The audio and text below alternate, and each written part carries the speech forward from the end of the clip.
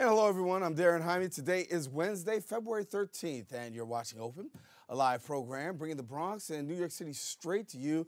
We also want to welcome our viewers on Manhattan Neighborhood Network, as Open is now being broadcast live simultaneously on MNN's channel. You can stay connected to us via Twitter at BronxNet TV and on Facebook at Open BronxNet Television. Well, a lot has been going on through the past week, and over the last 24 hours, we're going to take you through it right now with some Bronx updates.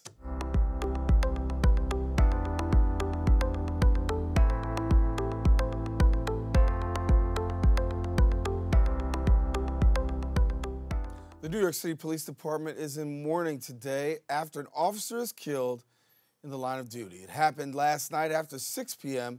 as police responded to the call of an armed robbery at a T-Mobile store on the corner of Atlantic Avenue and 120th Street in Richmond Hill when the suspect opened gunfire on police. Detective Brian Simonson was a 19-year veteran who died from a gunshot wound to the chest. Another officer, Sergeant Matthew Gorman, was also shot in the leg but survived his injuries. The suspect, shot and killed by police in the gun battle. He was later identified as Christopher Ransom, who authorities said had an extensive criminal record. This is the first NYPD shooting in the line of duty since the year 2017. Councilman Ruben Diaz Sr. is facing backlash over what many are calling homophobic comments made on air on a Spanish-language radio show this past Friday. The councilman stated that he faced rejection from the city council because, quote, over there everybody's controlled by the homosexual community, end quote.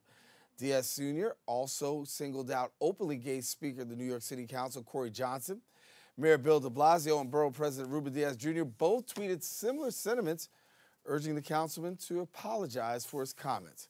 Governor Andrew Cuomo said Monday, quote, if he should be sanctioned, I think it'd be justified, but be up to Council Speaker Corey Johnson, end quote.